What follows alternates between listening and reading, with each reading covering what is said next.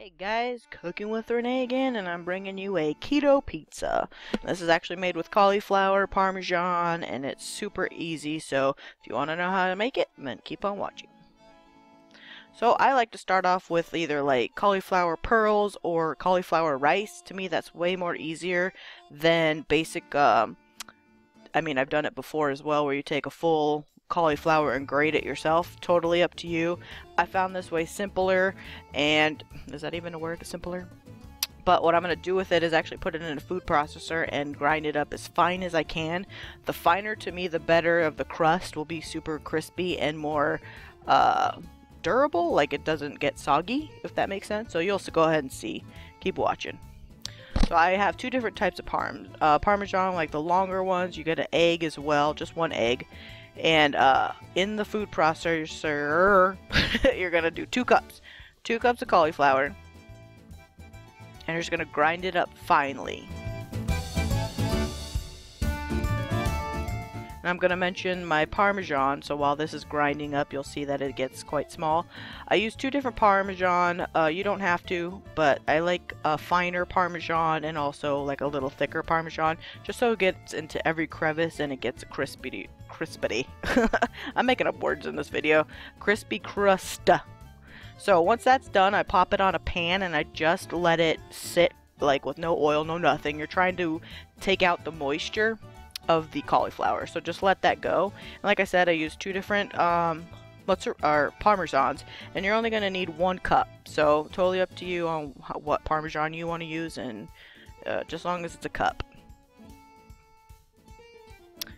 Again, you're just going to keep checking it. You don't want to cook it, you just want to try to get that moisture out so that it gets a very crispy crust.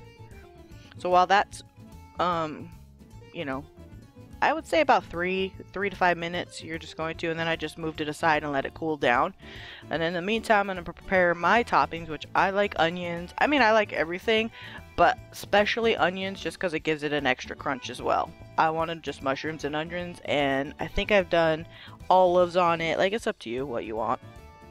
So basically, you're going to actually, before that clip was a pizza pan and parchment paper. Don't use wax paper, use parchment paper. And then of course I just cut it out to the round of the pizza tin, just because you don't want the parchment paper to burn. So that's another step. So in a bowl, you're going to go ahead and get your egg. Just 1 egg. If you use 2, which some recipes say, I feel like it gets it very mushy and too moist. So I just 1 egg's good. And again, you could figure out what works best for you. And then I'm going to add my Parmesan and the 2 cups of cauliflower that was cooking. And again, just it's dry, so now you want to mix it. It's not going to feel like, oh, it's not going to combine. It will get combined, just keep mixing it. Don't add anything else except your seasoning. I'm just going to put salt and pepper in mine, but you could put like garlic powder or whatever you want. It's your pizza crust, so you could make it any way you want. I'm just doing a little sea salt and some pepper, and that's good with me. I like a lot of pepper, actually. So it's not going to look like it's going to combine, but once you put it on the parchment paper, you just put it in a ball. Now I like to actually wet my hands just a tiny bit, not a lot, like just wet your hands and then damp them off a towel. Therefore, it's a lot smoother surface for you to work with. And so I kind of start off in a ball, and then I start pushing my way out like you would a normal pizza crust or pizza dough. I mean, I worked for a pizza place that was my first job, was a pizza place. So you just basically push it out till you feel like it's the same consistency. And as you see me here, I'm trying to form a little crust. Now you want to do that because if you keep the edges flat and it's cheese, it's going to burn. So your crust will be kind of burnt if you just leave it flat like that. So just mark up the edges, and again, if a piece is thinner than the other or it's thicker, just keep moving it around. It's very flexible. So once that's ready to go, just pop that in the oven and mark it for 20 minutes. That's it, 20 minutes for the first. My oven is set at 400 degrees. So 20 minutes. So while it's doing that, I was cooking my mushrooms and stuff and everything. But here's what it looks like after just 20 minutes. Look how crisp and crunchy that looks. It's really good. So I'm going to go ahead and add my onion on the bottom before the cheese. Just again, like to give it an extra crunch. Because it's not like real pizza dough. So it's not going to be all crunchy like doughy. It is got a little bit of crunch, but it is cauliflower. So I like to put onion down first.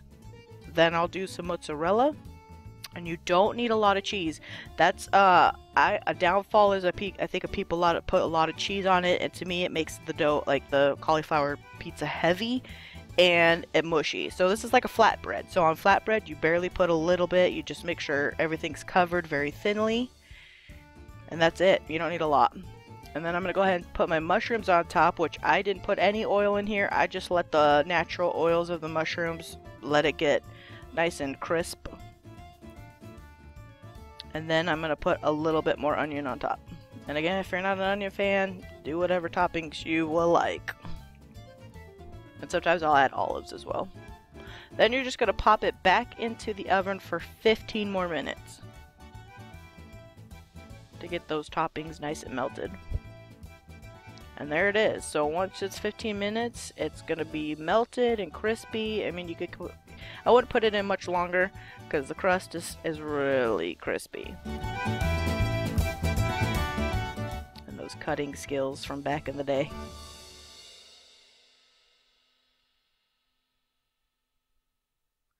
And you're ready to go. So I like to keep mine. I like to eat, like I'm telling you, 3 slices. I could chow down. No joke. I could chow down on a full pizza like back in the day. But only 3 slices of this and I'm full. I don't know what it is about, maybe the heaviness of the cauliflower or a lot of cheese, but it's like 3 pieces and you're good. And then you could take the rest for lunch, you know, as a meal prep, even for breakfast. I'm not gonna lie, it's really good cold. And then I like to pair mine with some salad, just a simple salad, and I'm good to go. So I hope you enjoyed.